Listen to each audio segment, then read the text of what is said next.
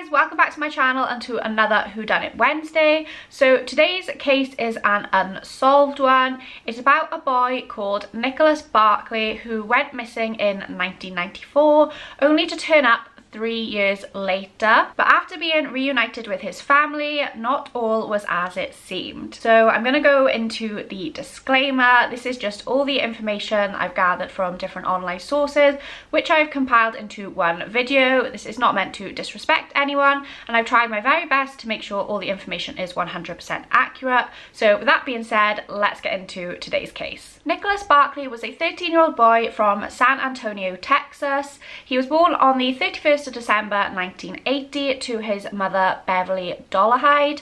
He was a light brown to blonde, kind of like mousy head, blue-eyed boy with a gap between his front teeth. He had two older siblings named Carrie and Jason, and they all lived together in a small house in San Antonio. So just before I get into the main part of this case, there was a confliction to whether Jason was the brother, like I said just now, or the uncle who lived with them.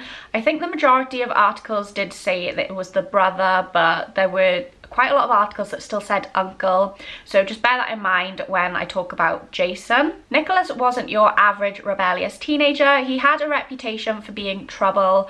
He had a history of verbal and physical abuse towards his mother. Police had been called multiple times by neighbours who heard screaming coming from their house. He skipped school more times than he attended, and whenever he was in school he was usually in trouble. Being so young, Nicholas already had a juvenile criminal record from threatening his teachers, stealing a pair of shoes, and breaking and entering into a convenience store.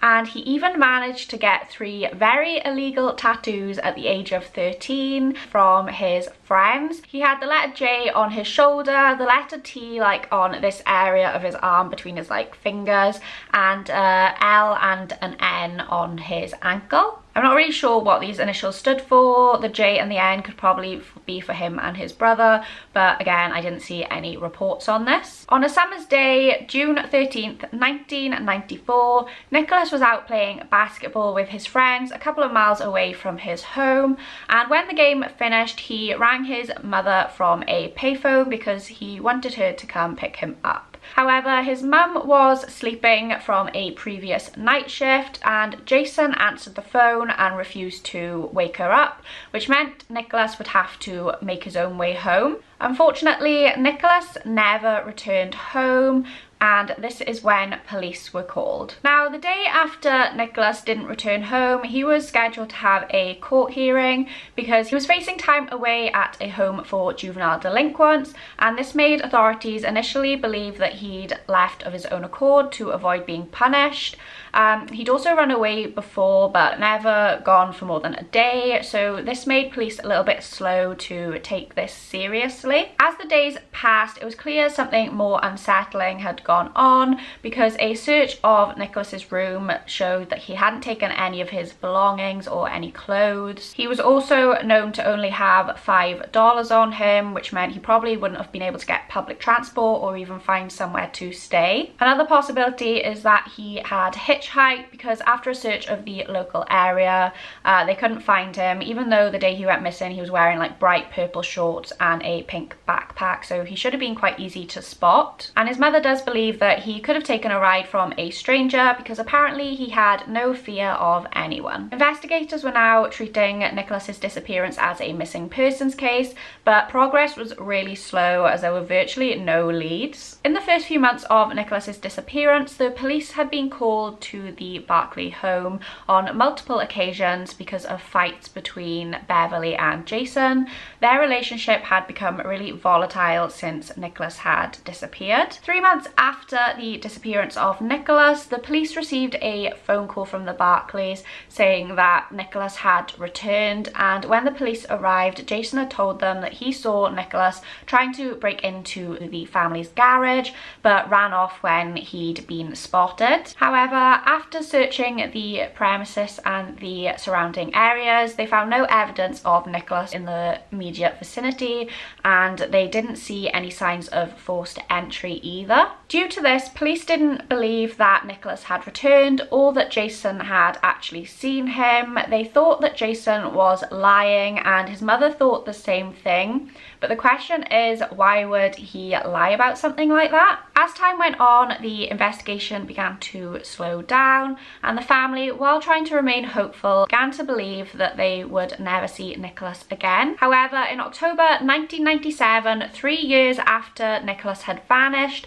police received a phone call that they never thought they'd get from a man working in a youth centre in Linares, Spain. The man stated a young boy who looked to be around 16, the same age Nicholas would be now, was found huddling in a phone box and taken to a youth shelter. He also said the boy had been kidnapped from his hometown and was now staying in the Spanish shelter after managing to escape a child sex ring operation that was run by high-ranking military officials. This young boy was believed to be Nicholas Barclay. He was alive and healthy and in their care. After exchanging a description and identifying him from the missing person poster, his identity was ultimately confirmed as Nicholas Barclay. Police explained that he had been severely abused for the past 3 years, subject to experiments and forced to speak French only. The family were notified, and Carrie, the sister, flew out to Spain to again positively identify the person as her brother. And the reason that Carrie was the only person who went is because of the family's limited funds. And when she arrived, the person believed to be Nicholas was timidly waiting, wrapped in a scarf and a baseball cap. Without a moment's hesitation, Carrie threw her arms around her brother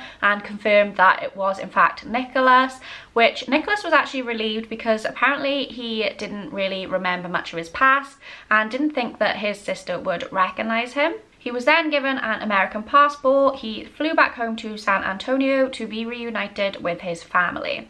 However, something was a little bit off about the situation. Most obviously, it was the fact that the boy from Spain looked nothing like the boy who went missing in 1994. Nicholas Barclay had blonde hair and blue eyes, and this Nicholas had brown eyes and brown hair. He also had a French accent, but given everything that he had been through, the family thought it wasn't so unusual. They accepted his explanations that he was forced to speak French and receive chemical eye treatments that would change the colour of his eyes.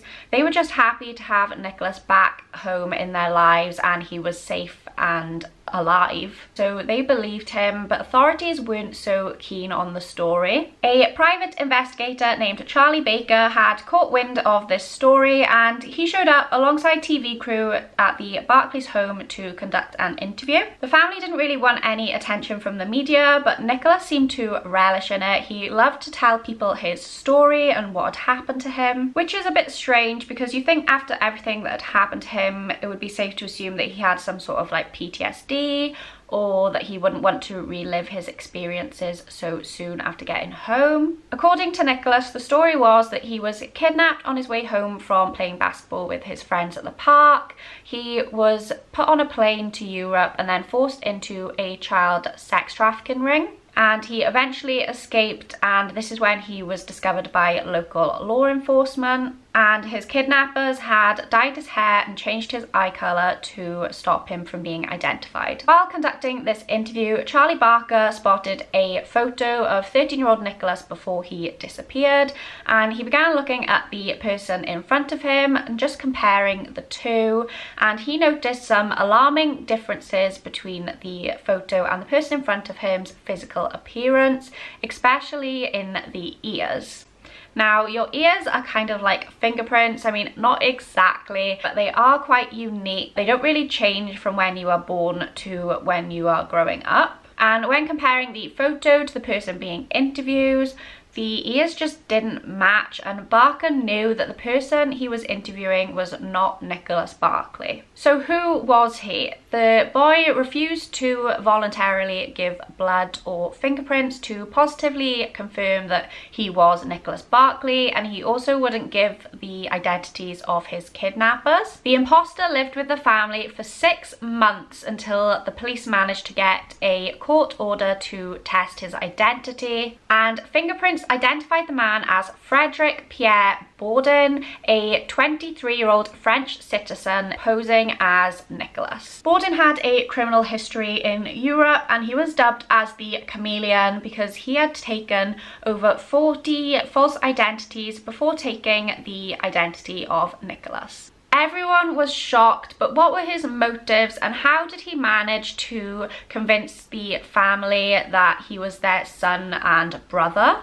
According to his account, it all happened by chance. He first heard about the missing American teen when he was thinking about going under the ruse, when a security guard actually said the two looked quite similar to each other. Frederic Bourdin built up the charade by gathering as much information as he could on the case and changing his appearance to make him seem younger. So from this, we know that Frederic is a liar, and some would say he's quite a good one. He himself even says, "I'm a manipulator, my job is to manipulate." However, he claimed that the family actually knew he wasn't Nicholas, and there was a sinister reason behind this. He said that the family knew who'd killed Nicholas and they were just playing along to try and cover it up. They never thought that Nicholas was coming back. He also stated that it was clear that Jason knew what had happened to Nicholas. Another thing to mention is Beverly had taken multiple polygraph tests to question her knowledge on the disappearance of her son,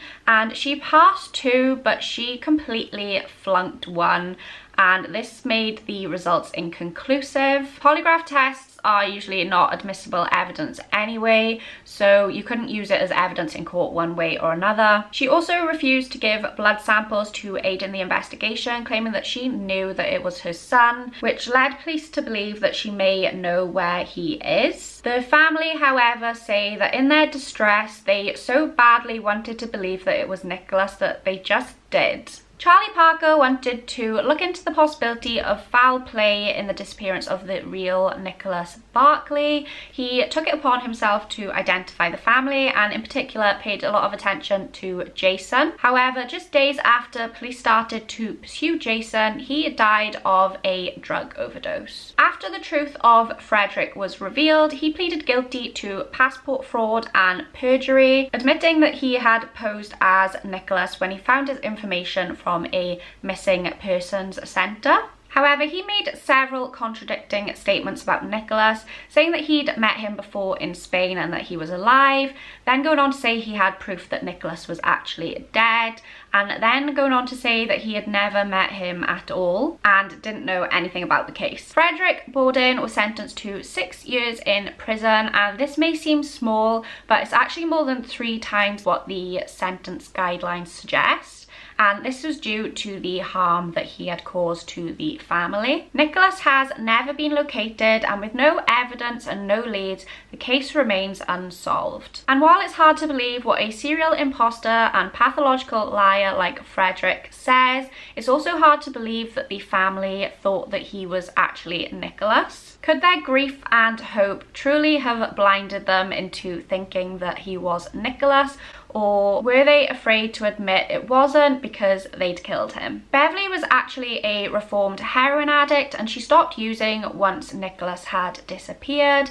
And some people believe that maybe she stopped because her and Jason accidentally killed Nicholas while she was on it, or even that the reason she didn't want to give blood and failed the polygraph test was because she'd started using again. But as I said, these are just theories. And also the tattoos, surely they either weren't there or they were placed or looked a bit different. So why, after being told that he was an imposter, did they still believe that Frederic was Nicholas? The phone call Jason made to the police in 1994 was also not too uncommon. Police explained that this is actually a tactic people use to convince the police that someone is still alive. But like I said, there's no evidence to prove that the family has had anything to do with Nicholas's disappearance. And I also want to add, after Frederic was released from jail, he ended up getting married in 2007 and having children. And that is the end of today's case. I'd really like to hear your guys' thoughts in the comments.